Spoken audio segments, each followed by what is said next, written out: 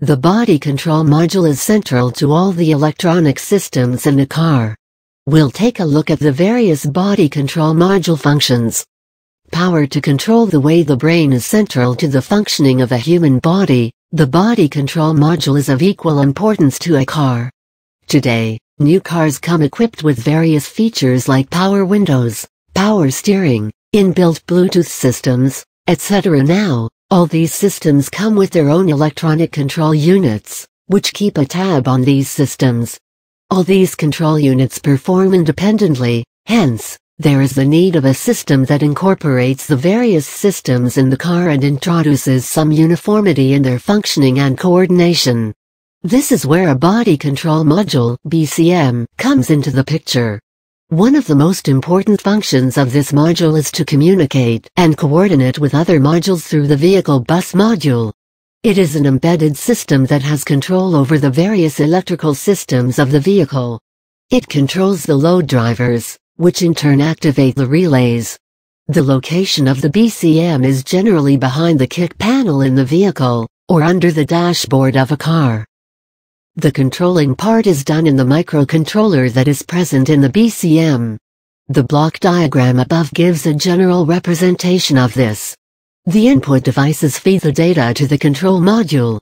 The devices that can be input to this module are sensors, variable reactors, etc., whereas the output devices are the devices that generate a response to the signal from the input devices.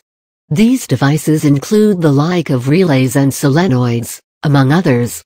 Through these, the BCM exercises control over various systems. The glue logic is a customized circuit that serves as an interface for other standard as well as customized circuits. What does a body control module do? The BCM is a core component and can perform many functions. It takes the data from the input devices. The output devices are controlled based on this with the help of a LIN, Local Interconnect Network, or CAN, Controller Area Network, which is used for communication between various modules in the vehicle. There are many electronic systems that have control over various functions present in the car, and all these electronic modules come under the control of the BCM. The BCM regulates the operation of various systems present in a car. These operations can take place simultaneously, as this module can handle multitasking in an efficient manner. It can also detect the malfunctioning in the wiring or components. Based on the consumer needs, different variations in a BCM can be introduced by varying the architectural approach. The control module, through the microcontroller, can take care of the power distribution in the system, along with keeping the fuse box safe.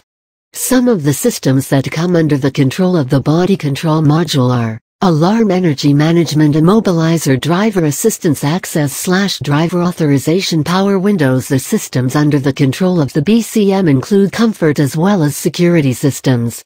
It must have a design that can adapt to the changes in the future. This can be achieved through its flexible architecture. It must also be energy efficient, and consume minimum energy when on standby mode.